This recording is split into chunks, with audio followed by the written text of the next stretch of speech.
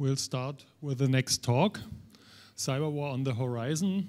Stefan Schumacher, I'm looking forward to the talk. Okay. First, I would like to welcome you to my talk, which is titled Cyberwar on the Horizon. Before I start with the actual talk, I will give a short introduction of myself. I'm working as a security consultant, and I'm mainly focusing on social engineering, security awareness, counterintelligence, and security management. I'm the president of the Magdeburg Institute of Security Research and editor of our institute's journal, and I'm also the president of the Magdeburg Academic Society of Security Policy Studies. And I've been asked by some political science groups to give some introductions into cyberwar, because it is currently being discussed in political science, and I gave them some kind of technical introduction. And now I would like to give some kind of political introduction into cyberwar to the technical folks available here at DeepSec. The talk is divided into three parts. The first one is the discussion of the term war. The second one is a short introduction into political topics of cyberwar. And the third one is a short overview of currently available attack vectors and how and what the future might bring on the term cyberwar.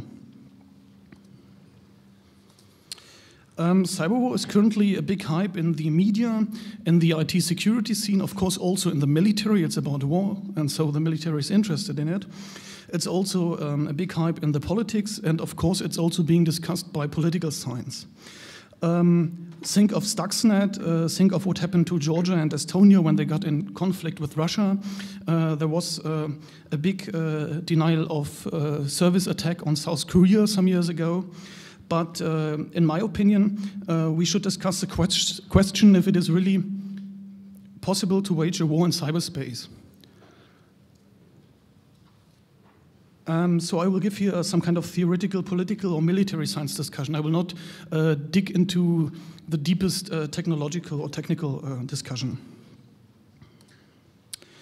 When analyzing the term cyberwar, we should take a look at the words that are used. Cyberwar is composed of cyber and war, and cyber comes from cyberspace. Cyberspace has a technical and a social dimension.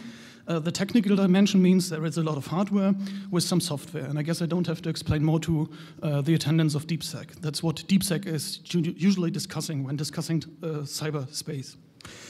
Cyberspace also has a social component, a social dimension.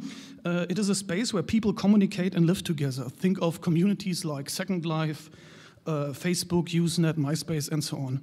That is discussed by social science and psychology, and I'm working on social engineering, security awareness, and such, and I'm discussing that topic in social engineering and security awareness. The second term is war, and that's what I'm interested in discussing here. There is not one single definition of what a war is. The first source to look up when discussing a word is, of course, Wikipedia. So I've chosen the definition of war by Wikipedia. Wikipedia says that a war is an organized violent conflict of extreme aggression between at least two groups with mortality. But there's also another very, very, very famous definition of war.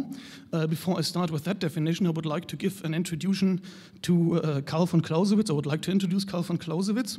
He was born in 1718 in Magdeburg, where I'm from. He joined the Prussian army in 1792, and he joined the Prussian military academy in Berlin in 1801. He rose to become the aide of General Scharnhorst, who reorganized the Prussian army in 1806 when Prussia was defeated by Napoleon and his French army. Actually, he became a general and director of the Prussian Military Academy. And the Prussian Military Academy was a scientific academy to educate Prussian officers, like it is common in almost all modern armies nowadays. Clausewitz died of cholera in 1831, and 1 year after his death, his book On War was published by his widow. On War is a book that discusses a theoretical, dialectical, On War is a book of a dialectical, theoretical discussion of war. So he's the first one who made a scientific analysis of what a war is. He laid a focus on strategy, tactics, and he also coined the term fog of war, which is used nowadays through all kind of information warfare and even is used by computer games as Warcraft and so on. So his book on war is the book on war, the one single Bible on the term war. Karl von Clausewitz defined war, or explained that war is nothing but a duel on an extensive scale. He said, war, therefore, is an act of violence intended to compel our opponent to fulfill our will. This is the essence of war to Clausewitz. He also said war is a mere continuation of policy by other means. It has no purpose by itself. That means that war is nothing that is done just to have a war, but war also follows a higher aim. War is some kind of political instrument. It is embedded into a political strategy, and that's important, also important when discussing cyber war. The objectives of war to a military leader or to politics are to either achieve limited aims or to disarm an opponent and render him politically helpless or military impotent. That means war is there to suppress or press your will onto your opponent. He also laid a big focus on strategy and tactics. Since I'm using these terms also in my talk, I would like to introduce them. Tactics is the theory of the use of military forces in combat. Strategy is the theory of the use of combats for the object of the war. So winning a single battle is a question of tactics, but winning a war is a question of strategy. Occupying a country and building a new nation is also strategy. For example, there is a big discussion currently going on what strategy stands behind the invasion in Afghanistan and Iraq, because the political leaders don't have any strategy for occupying the country and building a new nation.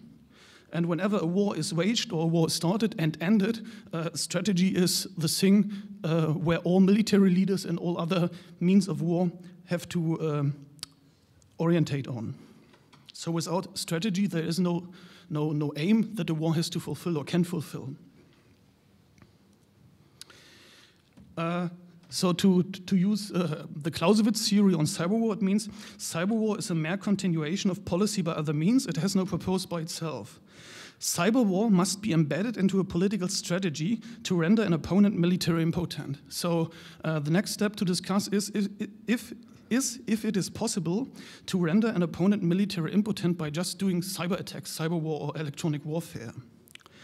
I think that just doing some hacking can be considered as skirmishing, but not as a strategy or even a complete war. So just hacking around might be fun for some people. It also can be considered as skirmishing in military terms, but with the lack of strategy, it cannot be considered to be a war. In my opinion, cyberwar currently is a part of conventional warfare on tactical levels. So it might be used to support a conventional war, but it cannot be a war on its own or even a class of war on its own. There is one, yesterday I gave an interview to a guy from the radio, and we had a discussion on how cyberwar might change the fundamental Clausewitzian paradigm, or a paradigm that has been used in military for several hundred years. That paradigm is, it is easier to defend than to attack. Whenever a military group is trying to attack a fortress or something like that, there is the rule of thumb that there have to be at least 3 times more attackers than defenders. And the attacker has to put in more energy and more men and more machines and more people to attack a defended fortress. The defender is always in advance because he has well-established logistics, he has knowledge of the area, and he can avoid the fog of war. He has more information about the area he is living in, he knows where his fortresses are, he knows the range of his weapons and where he can shoot and fire at. When talking of cyberwar or cyber attacks, this paradigm changes because in cyberwar or cyber defense, the defender has to defend all systems, and to doing that, or for accompanying that aim, he has to find and patch all vulnerabilities. The attacker only has to find one vulnerability. So the defender is in charge to defend his whole systems with a lot of unknown security issues, and he has to find them all and close those security holes. But the attacker only has to find one vulnerability. there can be statistic formula can be used to do some statistical analysis of that topic, and there is a paper issued by the University of Dresden.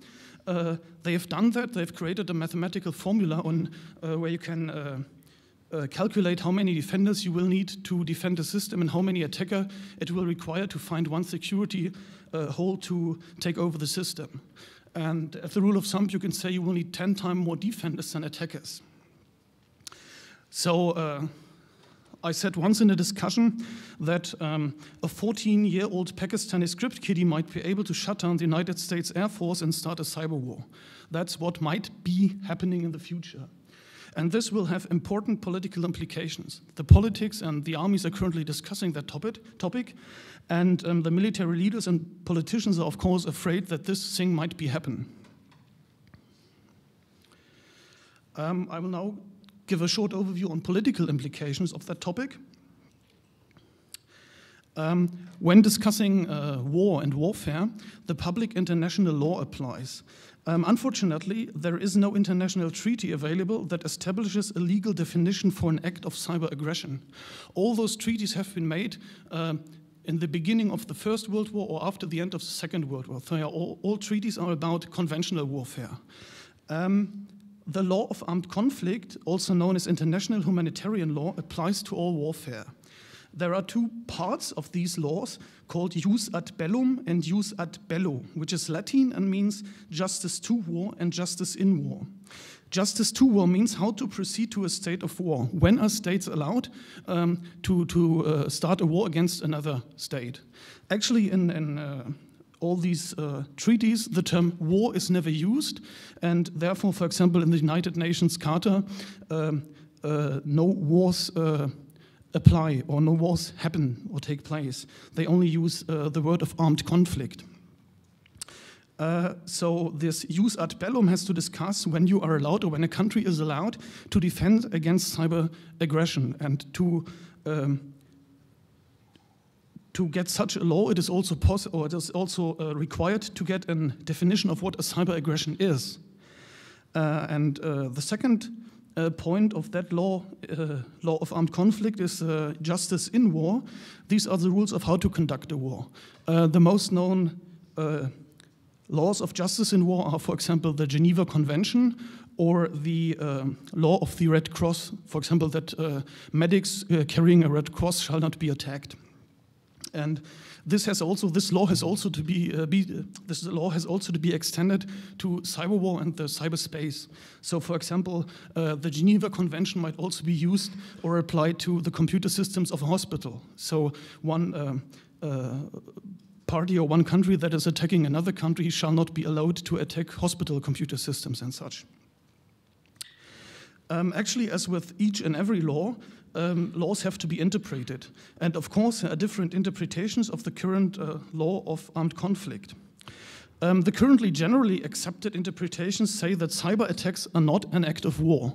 And therefore, a country is not allowed to react with a conventional warfare. So if one country attacks another country with a cyber attack, the attacked country is not allowed to start its air force and bomb down the capital of the aggressor. And there's also another point that has to be met. To be an act of war, cyber attacks have to be conducted by governmental organizations, or at least have to be supported by them. If there is no governmental organization involved in the attack, it cannot be an act of war, even if the attacked country is completely shut down. So if private persons or maybe organized crime or the mafia, yakuza or something else is attacking another country, this can never ever be an act of war, even if the attacked country is completely shut down. This is only an act of criminal, and this can only be punished by by law enforcement communities, by police, and not by armies.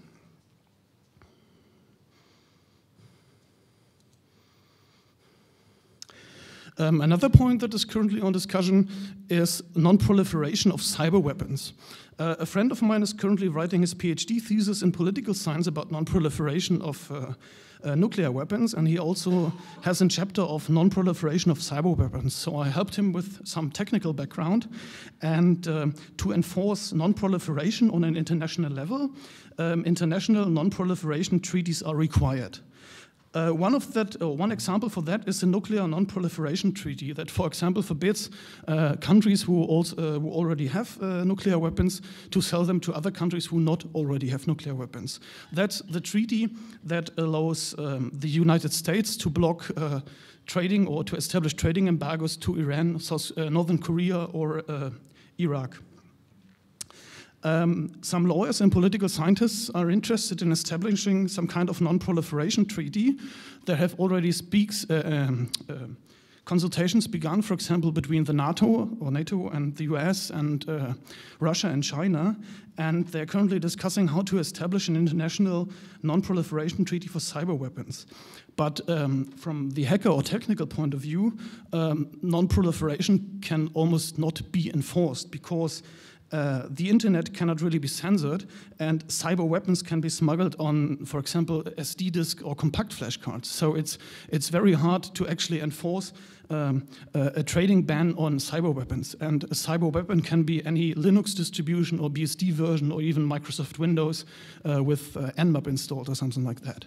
And nuclear weapons and nuclear power plants are big plants. They use big sites, and there is a lot of machines are required to build a nuclear power plant or nuclear weapon, but cyber weapons can be smuggled with on any laptop hard disk. So it's very, very hard to physically enforce non-proliferation. Cyberwar is, of course, also currently discussed in the NATO, and the United States want to change the NATO treaty to allow conventional military reactions to cyber attacks. That would mean, to my before given example, that 14-year-old Pakistani script kiddie might be able to shut down the US Air Force, pretending to be Chinese and provoking a conventional attack of China by all NATO members. And that would mean that we would, within one day, start a third world war, because all NATO states are required to support the United States if the NATO treaty is changed to allow conventional military reactions to cyber attacks. And as we know in the hacking scene, IP spoofing and such is quite easily done, so any well-trained hacker might be able to spoof another identity and to spoof to being from another country, so he might be able to wage a cyber attack that is assumed to coming from some other country than he lives in, and I guess that might happen even by other military organizations or secret services or such. So changing the NATO treaty to allow conventional military reactions is, in my opinion, a big mistake, because that might really lead to a third world war, or at least to some bigger military problems. There is another talk on DeepSec on cyberwar versus cybercrime. I've also taken one slide on cybercrime because legal definitions of cyberwar and cybercrime have to be made. In my opinion, cybercrime is currently more dangerous than cyberwar. All discussions about cyberwar are more or less on a theoretical level and not on a practical, because there is currently no possibility to, or it is not possible to wage a cyberwar in real life.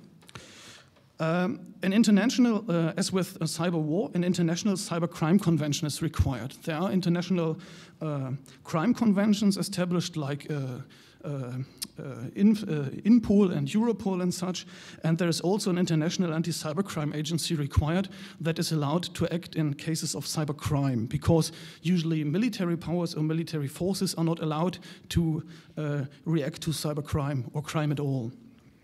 And that's a point where the lawyers have to create and establish treaties that bring the countries and their discussions together. Yeah. The third part of the talk will give an overview of attack vectors, and I will take a more political analysis of, for example, Stuxnet. Yeah, I guess Stuxnet is known to anyone here on DeepSec. It's a worm that has been created by some very good programmers to possibly attack the Iranian nuclear program. There has been an analysis of Stuxnet, a technical analysis of Stuxnet made by Symantec. It's available online as a PDF file, and the analysts said that Stuxnet was really expensive. It costs several $100,000 or million, up to $1 million, and they required several good programmers and the management. So Stuxnet has not been programmed by a 14-year-old script kiddie, but it has been made by a well-organized group, probably a military group or a secret service or something like that, intelligence agency. The developers of Stuxnet required a testbed, including industrial computers and control devices, which are very expensive and cannot be bought in a supermarket. They have to be bought from big industrial firms and companies. Additionally, the Stuxnet developer used multiple zero-day exploits, which are expensive to find or even more expensive to buy. There is a lot of cybercrime going on, and some hacker groups are selling exploits to anyone who is interested in them and willing to pay for them. And the analysts say that the guys who created Stuxnet possibly bought several zero-day exploits with exclusive rights. And this is very expensive. It costs several $1 million to buy such a zero-day exploit, especially for very specialized industrial control computers, which are not that common. Additionally, Stuxnet used multiple intrusion vectors, including USB sticks, on very sensitive areas like nuclear research plants. It has been confirmed in the media that the nuclear power plant in Bushehr in Iran has been infected by Stuxnet. And that means that some kind of James Bond agent invaded or intruded the Bushehr power plant and dropped some USB sticks there, or transferred Stuxnet to the control computers there, because all those control computers are not connected to the internet. So they had to use another intrusion vector. And all these analyzers came to the conclusion that this is not the work of some hacking group or some amateurs, but of professional, well-organized group, possibly military or intelligence agencies. So this one put the discussion on cyberwar, Stuxnet put the discussion on cyberwar on a technical new level and also on a political new level.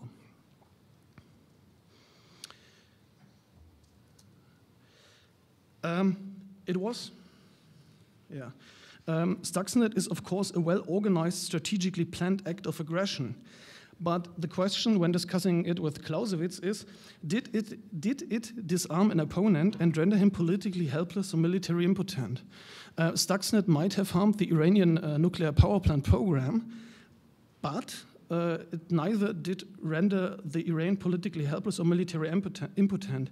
And as far as it is known in the media, Stuxnet failed in that way that it was discovered and was not able to shut down the uranium production lines that stand or are used in Bushehr. So actually, if there ever was a strategic aim to shut down the Iranian nuclear power program, Stuxnet completely failed. So I would say that Stuxnet is a well-organized hacking attack on a maybe a tactical level, but it's not actually a part of cyberwar or cyberwar on its own. There is another attack vector that will give us a lot of fun in the future or nearby future. The attack vector is called smart meters. The European community wants intelligent electricity meters in all households in the whole European Union. Remote meters are used to measure the detailed amount of power consumption per household. The intention by the European community is to help save electric load and gather information for power plants. There is the term of intelligent power nets, which are currently in development, and the industry and the power plants are interested in so-called smart meters. Smart meters allow power plants to remotely shut down a complete household and take them off the power consumption net. This is usually of interest for the power plants, so they can take off customers who don't pay for their consumed electricity, and they can be shut down with just a push of a button or just a remote login, and they cannot get any electric power anymore. But as one might already think, that the whole security discussion has never ever been applied to smart meters. There is a somewhat theoretical kind of attack. If a lot of households are shut down at the same time, the cut of current might shut down the local power plant. So if you take out a town like Vienna or Berlin or Paris or London, the local power plants will shut down or even explode because there's a very high current shutdown. The shutdown of one local power plant produces more cut of current, so the power plants attached or cascaded after the local power plant might also shut down. And that can create a cascading effect to the next power plants. And almost all European power plants are cascaded into one single network. So with shutting down enough households, one might be able to shut down the whole European power plant network, and thus leaving the whole European Union without any electricity. Another interesting point for the strategist or political scientist is the backup systems rely on natural gas. And almost all parts of the European Union rely on natural gas that is supplied by one single country, Russia. So one might think of a cyber war in the future or an attack in the future where one country shuts down the whole electricity in Europe and then simply cuts down the natural gas supply. And if this is done during winter, maybe on Christmas, we will have a big problem in Europe. North Italy was shut down by an accident and a cascading effect some years ago. It was not a cyber war attack, and no smart meters were involved in that scene, but there was an accident in a power plant, and that created a cascading effect. So several other power plants were shut down, and the European power network had to cut off North Italy from its lines. So they also used some kind of demilitarized zone and firewalls in the power plants and the power network, and they had to cut off North Italy and leave it without electricity for some hours or even a day. So this already happened. And some years ago, there was a big power failure in the US where several power plants were also shut down. But that was also not done by smart meters and cyberwar, but still it was applied to old technology and other problems in the US power network. I had a discussion with some guys from the Vienna Technical University, which are just analyzing smart meters, and currently there is absolutely no IT security involved in the process. Smart meters are usually designed by electrical engineers, and they don't have, I wouldn't say they have any clue of security, but they don't discuss or keep IT security in mind. They're interested in electrical security, which is of course also a big topic, but all these smart meters are remote controllable, and they don't think of how to prevent smart meters from getting shut down by a denial of service attack, or how to prevent smart meters to become a botnet.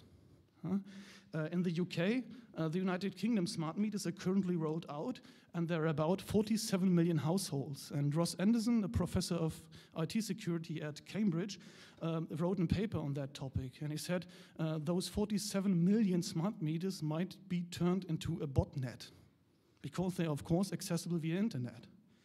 And they can attack any other IT system or an internet part in the UK. For the political scientists, there's another interesting point. A lot of power companies and industrial companies can make a lot of money.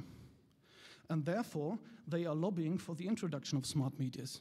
As with every political process, the industry is interested in getting laws that help them, and currently they are lobbying to the introduction of smart meters. And the politicians usually don't have that clue on IT security, cyberwar and such, and so I think that smart meters will be introduced very soon, or they are currently already being introduced in some countries. The smart meters are bloated by producers like Amex to make them expensive. If we are all forced to buy a smart meter, then it is very, very good for the producers to make smart meters as expensive as possible, because we are forced to buy them. So they will get a cash cow to make money from. And in my opinion, that process needs to be analyzed by political science. But unfortunately, political science, at least in Germany, has some kind of fear of technology. And they are discussing Cold War themes and topics and such, but they are not interested in technological problems. And on the other hand, the hacker scene or IT security is not that much interested in political processes. So in my opinion, political science, IT security science, and hackers have to work together on that processes. I will give another short outlook on other attack vectors that might show up in the future. Network-centric warfare is currently a central doctrine of the United States Armed Forces. The concept of network-centric warfare was created in 1995. The first paper on network-centric warfare was published. And network-centric warfare is the idea of using data warehousing technology in the army. So the general who created that concept said the IT has given new ways to work to the economy, to the economic science during the 80s. So that part of business informatics or business computer science, those concepts could be taken over and used by the military. So they want to use data warehousing with which heavily relies on electronic communication. One idea or one concept of network-centric warfare is that each and every soldier gets an uplink and a downlink to his command. So even the lowest ranking private that is running around with an assault rifle in a forest will have some kind of PDA or head-up display which is uplinked via satellite to his commander, and he will also have a downlink to get commands from or orders from his commander. And as you might see, the whole concept of network-centric warfare heavily relies on electronic communication. And as we all know, electronic communication can be hacked, and it can be hacked in a way that military units are unable to act. So you can shut down maybe an armored brigade of the US Marines by simply hacking the uplink and downlink. Or you can even use a man-in-the-middle attack to give them fake orders, to order them to another part of country or something like that. Robotic warfare is also currently a big topic in the cyberwar scene. All military, or at least all industrial states, are currently developing robotic warfare weapons. Surveillance drones are currently used in Afghanistan. They're also used by police forces, for example, in London. The military is very interested in getting some kind of Terminator. And of course, robotic warfare also heavily relies on electronic communication. And this communication can also be hacked. And if robotic warfare weapons or if weapons are electronificated or turned into robots, they can be hacked and taken over by your opponent. And that can be done by, once again, the 14-year-old script kiddie. So your complete armored brigade might be taken over by a well-trained hacker with a laptop and a Linux distribution. There's also another interesting thing. The East German intelligence agency used so-called perspective agents. There was one case in the 1970s where the East German intelligence service installed an agent in the office of the West German Chancellor. Günter Guillaume was the name of the East German agent, and Willy Brandt was then the West German Chancellor. And that agent was installed 20 years ago. He was set up as a perspective agent. He was sent to West Germany from East Germany, and he was trained to reach a high-ranking position within the political party that the future chancellor was in. And this can also be, this tactic can also be applied to Trojans. So it might be able to roll out a Trojan that works or that keeps quiet for several years. And in some years, when a cyber war is waging or when two countries are arguing with each other, that Trojan might be used by your opponent or by an opponent to shut down several systems or to take over systems. There is a project at my university that is discussing security problems of electronics in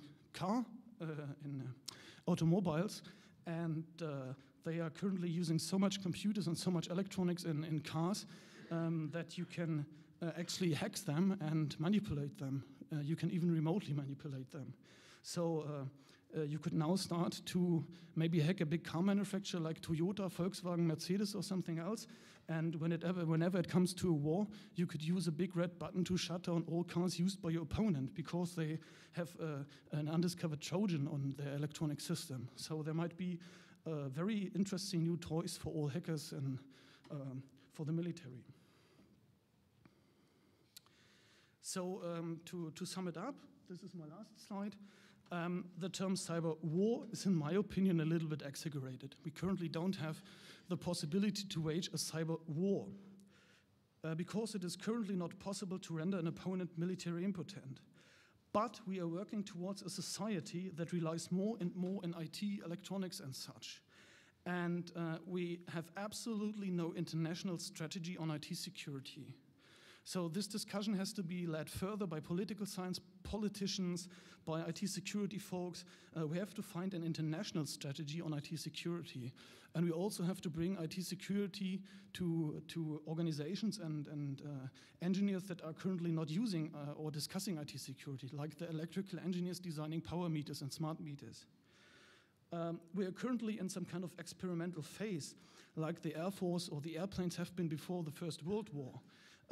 There are several quotes from generals from France, Germany, and England that said we have absolutely no use for airplanes when the First World War started.